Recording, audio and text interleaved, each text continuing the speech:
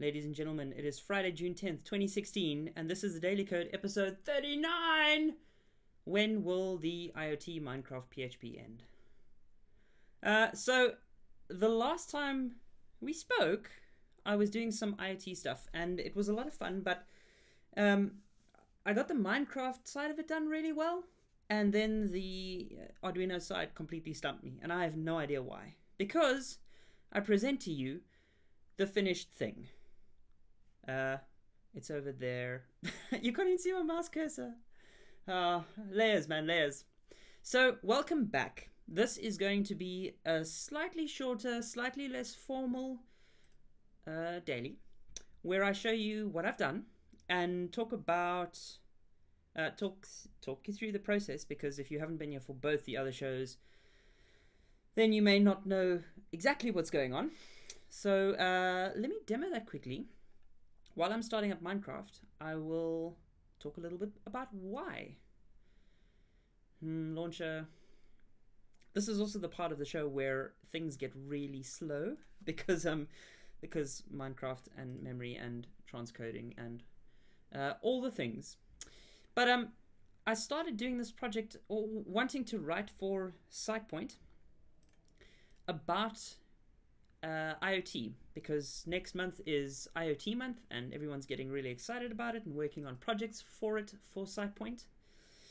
And I wanted to do this thing where, like I've done in the past, quite a while ago though, about connecting Minecraft to an Arduino and doing fun stuff with it. Because I'm really a fan of Minecraft programming in general, and I've spoken about it at a few places and written a little bit about it, and it's really exciting. So, while Minecraft boots up, the idea that I got was to make a house in Minecraft, or at least simulate the front door of a house in Minecraft, and then have some kind of door alarm system for it, and when the door opens, have it communicate with an Arduino and set off a real-world alarm, as a kind of way of, I don't know, setting up an alarm and then being, you know, reading a book or something and hearing when someone is trying to get into your house. Okay, so not too laggy. I actually reduced the frames of Minecraft to 30 max because that's what I stream at, so there's no point going 60 frames in Minecraft and only 30 in the stream. But yeah, this is the basic circuitry that we came up with. There are a few interesting concepts here, and though it's difficult to see anything happen in the circuit here, just listen out what happens when I open the door.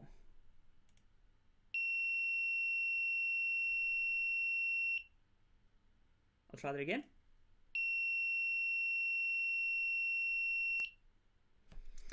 So, there are a lot of moving parts to this whole thing.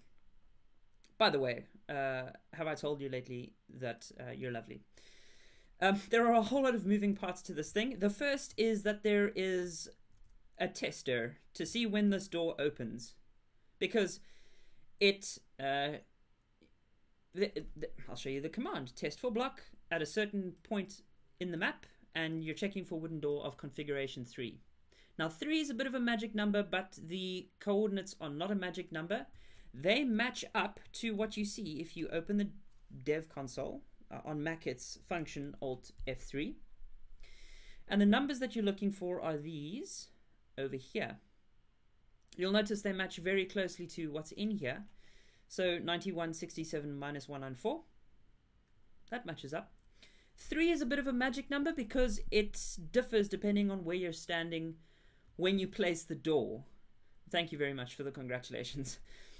3 is the number of basically how you place the door down. So if you're standing at a different place or your mansion's facing a different direction, you've got to place the door in a certain way, and so you may need to adjust this 3. But there are only 4 possible values: 0, 1, 2, and 3. So just scroll through them. You know the coordinates. You know the kind of block you're looking for, which is wooden underscore door. Just try different numbers of it. Okay, so this test, when we push the button, the test happens.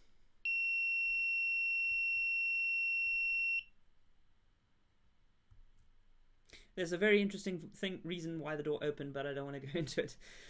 This test happens whenever this block gets some charge. So the button gives it a charge and there we go, the test happens. This funny looking block over here is a comparator. It sees a true value in here, and then it pushes a signal using the signal amplifier to the rest of the circuit. Now, this block here whispers back to me, open. That is because when this test works and the door is open, it gets a signal and whispers open. Did you ever work out how to detect the actual open status of the door, not just its edge location? I have done it before, but I can't remember how, and I got frustrated, and I actually haven't tried again. But now that everything else is working, maybe I'll try again. You never know. That is detecting the open status of the door, not the edge location, as someone in chat has asked. It's a good question. I just need to go back and try it again. Try work it out with all the other frustrating things out the way. Okay, so test for the open door. If it's open, give a signal here to whisper open. If it gives a signal here, that is to say if the door is open, a signal will come through this redstone here, turn this torch off, and so this will not say closed to me. However, look what happens. Okay, I open the door, a signal comes through, and this whispers open. This is turned off because there's a signal coming through there because the door is open. When I close this, the signal stops here, the redstone torch turns on, and this command block gets a signal and it says closed. So this is a very, very rudimentary OR logic gate because both of these get a charge.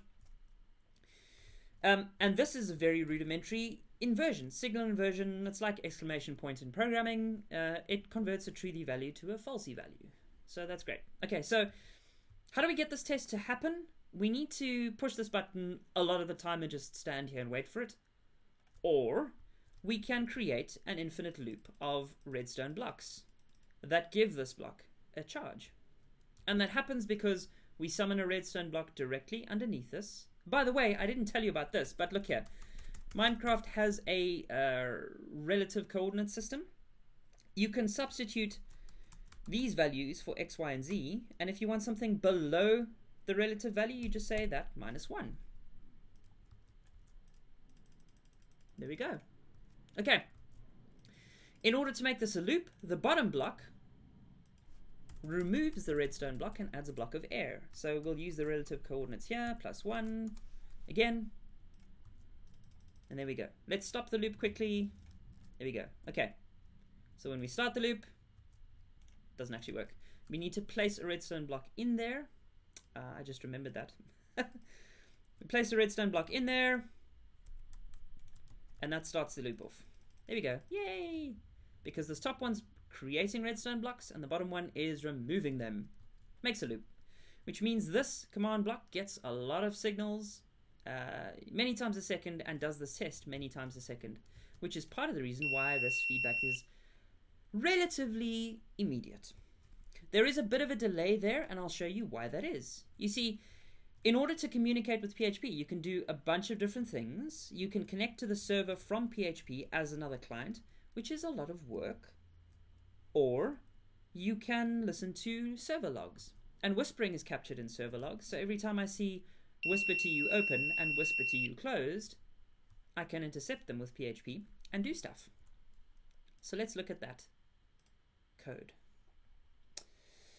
The first time I made this Minecraft map, what I did was, there we go, there's that one, atom. What I did was I printed out to the console when the door opened and closed, which isn't as interesting as interacting directly with an Arduino, because an Arduino lets us do input and output of all sorts of components, including this buzzer. But the code that I had for that was this. Okay. You can't see it because the circuit's a little bit over it. Should actually, I'll just move that underneath for now because it's not as interesting. Okay, so the code is, there is this library called Resource Watcher. It takes a Symphony Finder instance, which I'm directing here to the log folder for Minecraft. Get all files with the name star.log in the same depth directory as this path. So go into logs, fetch all the star.log files. Okay, that's what you want to target. Those are the files you want to target. Then create a cache file. or cache, depending on where you're from. Kiwis like to call it cache. Anyway, it's going to look something like this, which is the path to all the files it's watching and the timestamp, the M time of it, modified time.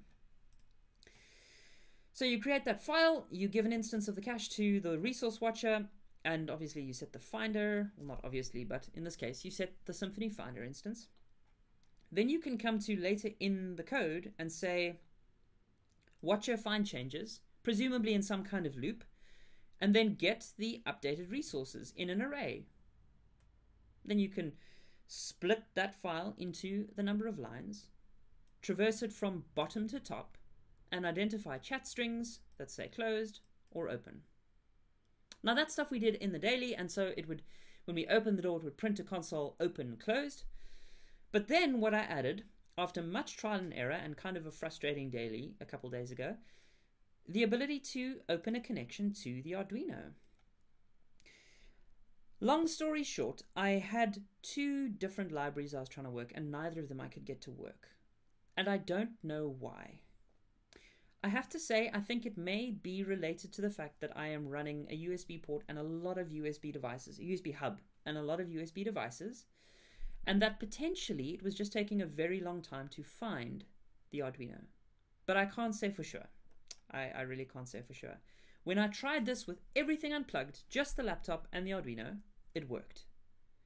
And perhaps, depending on the order I plug devices in, it will work or it won't work. I don't know. But usually you don't have all this tech set up to stream a daily, so it might not be the same problem for you. Anyway, create a new instance of a Fermata board. Fermata, just to recap, is the protocol that you can upload to boards like Arduino that create kind of like the REST API equivalent for a hardware board. So you can use a serial connection or a TCP connection depending on the version of Fermata, and you can communicate with the board and modify resources on the board without writing C code or C++ code the whole time. Okay, create a new instance of a Fermata board. The type of connection I'm making is a serial connection to this port in dev. When you plug your Arduino in, you can actually say ls/dev on Mac or on Linux, and you will see things like this, depending on the devices you have plugged in. Bizarrely, I don't actually have that many things in dev considering the number of devices I have. But you'll see here, cu.usb modem 1421 and tty.usb modem 1421. So try a few of these device names, but it's usually going to look like USB modem with a numeric suffix. Plug that in here. This is just a stock standard value.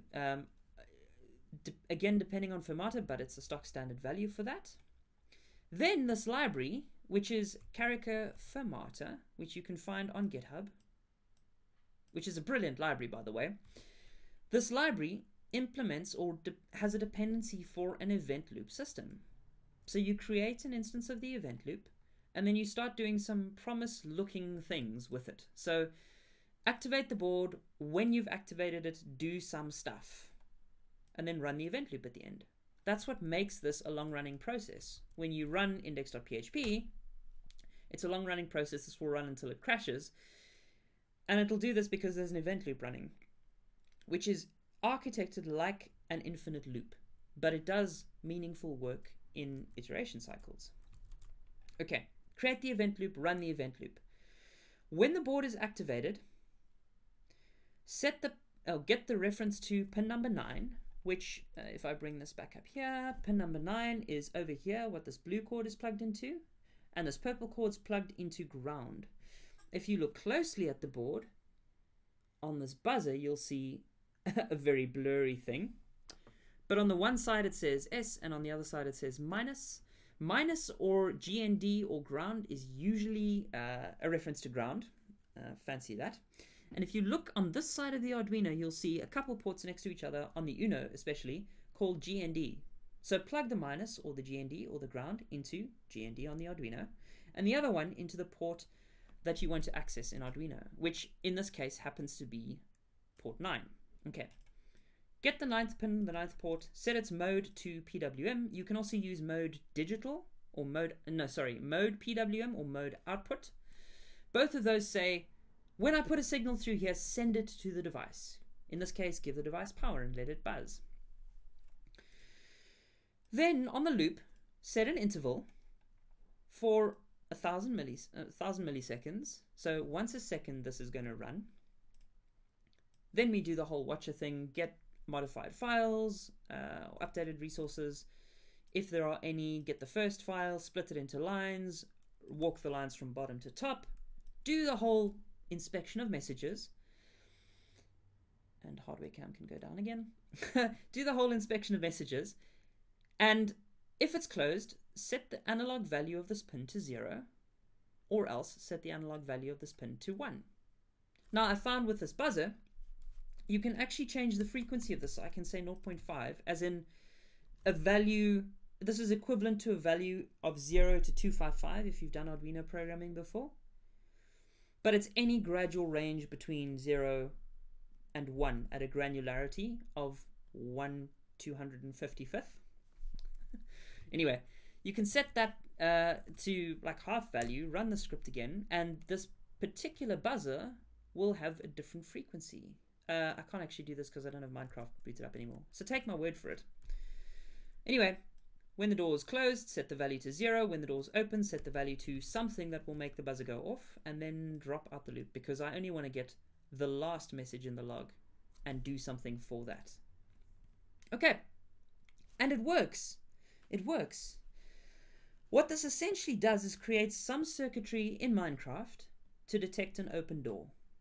Circuitry that will run itself through server restarts and shutdowns, because that loop just keeps on going. That redstone air loop just keeps on going. It will detect a change in the blocks at a certain coordinate, and it'll write a message to chat. That's one layer of the proverbial application. Then a PHP script with a particular watcher mechanism will watch the log for chat messages. So the API that the Minecraft map has here is chat message API. That's how it communicates with the outside world. It's like if you were making an API, you'd probably use something REST-y or JSON-y or something. This API for the Minecraft map is chat messages. The other microservice application, this PHP script, watches for those chat messages. There's a little bit of implementation detail there. It has to go to a folder, it has to find a certain kind of file, it has to have a cache file. But essentially, it's watching for output from the Minecraft map microservice. It's also connecting to another resource, which is the Arduino board. And the architecture it's using for that is event-based programming, reactive programming. When it's connected to the board, it starts to say, okay, there's a specific thing that I want to do with this board, and set up some recurring check that I can run for checking the state of the board or the state of this other microservice, the Minecraft map. When it sees a change in the form of a log message, do something to the Arduino board. Now, you don't have to use an Arduino for this. You can use anything that resembles an Arduino, preferably something that supports the Fermata protocol so that all of this code can stay exactly the same, except presumably the device name. If it's not Fermata compatible, you're going to have to find some PHP library that can speak to it. If it's serial, perhaps you can use concepts similar to this. But go with an Arduino, because you can get one for $20 and you can get a buzzer like this, or an LED if you don't want to do a buzzer, if you just want to have like flashing red lights. You can do one of those for $2 to $5. So for $25, you can start off your hobbyist electronics obsession. And if you go with an Arduino, you get the free IDE, you get standard Fermata, you can upload it all, and you don't have to learn any C, any C++. So maybe that's a good thing for you, and you don't want to have to learn the extra language while you're learning electronics. Maybe you want to learn C and C++, in which case do that. But you don't have to. If it's an Arduino, you can use the same concepts that I've done here to connect to this thing. Then think about this in terms of all sorts of games. This isn't just a Minecraft thing. I like Minecraft and I like the circuitry in it, but you don't have to limit it to that. You could, for instance, see if games like Factorio have some kind of external API or log file and doing exactly the same thing. And in games like Factorio, you have access to logic gates as well. It's actually more structured in Factorio than it is in Minecraft. In Minecraft, it's an odd side effect, but in Factorio, it's part of the game. So you can do a whole lot of logic circuits in the game. You can do something creative like watch a log file to see when a rocket has been launched. And if a rocket has been launched, play an MP3 player expansion board sound of a rocket launching. That's a cool idea. You can use this concept portably across all different kinds of games. Minecraft is a personal favorite of mine, but it's not the only thing. You can connect this to Fallout, which again has logic circuits and interactivity in the world, and it's another first-person game. So, I mean, that's cool as well. Then, when you get bored of all these cool ideas, not that I imagine you will, PHP Minecraft server. There has been some work done to communicate with Minecraft servers through PHP code. 2 libraries specifically. This one that I'm showing you, but this one is more suited towards getting server information and player information. It's not so much about interacting with the players or the server itself and placing blocks and that kind of thing. It's more suited towards like a dashboard, I guess, is what you would use this for. But look at the code. I mean, it looks pretty cool. You don't have to do any authentication or anything. It just works really well. Okay, but there's another library that you can use, made by the same people. It's just a slightly different library. And it is source query. So Minecraft apparently, and I haven't verified this at all. I just did some research into what libraries you could use. But apparently Minecraft implements source Archon protocol, which is just a fancy way of saying this library will speak to it. Okay. So you need some requirements like the GMP module. But look at all these games it speaks to. Counter-Strike, Team Fortress, Gary's Mod, Rust, Minecraft. All of these things it can communicate with. This library can't do query, but the library I just showed you can, which is to say get the metadata from the server and player information. But this library can do Archon for everything but Arma 3, Space Engineers, and Quake Live. Which means, if you go to the examples here, Tengo Free, how less NL cool, no idea what that means, Jonathan Gamer Plus. If you head into this Archon example PHP file, this is an example of how to run a server command on a Minecraft server. You have some details here. These 2 I don't think change. You'll just use the default Minecraft port and you'll connect to the server address for your Minecraft server. In other words, you'll have to spawn your server in multiplayer, which is fine. You can do that on your local system. But once you do and you connect to this, you should, in theory, be able to execute server commands. Which means you can do the same thing that those command blocks are doing. Test for block, set block. You can, I mean, that's enough, basically. That's enough to have full communication through the map and to the computer. I'm not sure what the return value of this is, but set block and test for block are good enough, I think. They're good enough, I think. To design a protocol, I think they're good enough. So this is interesting. If you get bored of connecting to just doing passive connections from your game to Arduino to real-life circuitry, try investigating something like this. It's compatible with a lot of different games, so you, again, don't have to use Minecraft. You can try all these other things. And you can even use this to experiment with creating chatbots or server bots for doing other things in the games aside from Arduino. But I find this very interesting. I find this whole thing very interesting because it's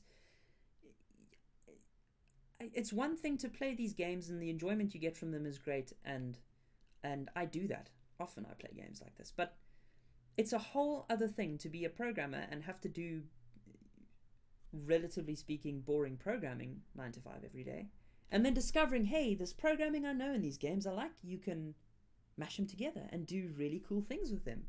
Things that other people aren't doing. Expanding your toolset within the game for server moderation, or just doing really cool, goofy stuff like a real world alarm from Minecraft Mansion. And given all the stuff I've shown you and all the circuitry stuff I've worked out and the Minecraft stuff I've worked out, I'm actually almost done writing a couple articles for SitePoint explaining all the stuff I've explained to you in a little more detail, like step-by-step instructions for how to execute it again if you want to, and if the screencast hasn't been enough for you. But yeah, I'm looking forward to finishing those and publishing them, and I'm looking forward to IoT month on SitePoint, because that's going to be awesome. There's a lot of really cool stuff happening on there. I think this is a good place to take a break, so I'm going to do that quickly and get something to drink, have a listen to some music, and hang around for like a minute, and I will see you soon.